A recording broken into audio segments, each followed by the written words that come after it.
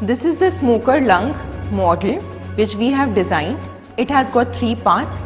One is the cigarette end where we are going to place the cigarette and light it.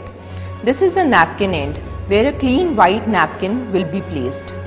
The center of the model depicts the lung or the bulb part, which is going to be pressed, and the smoke is going to enter to the other end from this part. First we take a white clean napkin. Here is our smoker's lung model. We place the white napkin on the napkin end. Once the cigarette has been ignited, we press the balloon or the lung.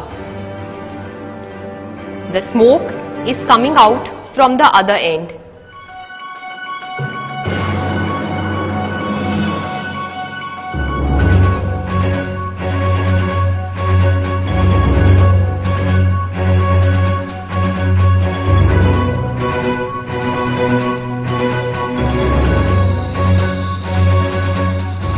So this is what happens when one cigarette burns and damages the white clean napkin.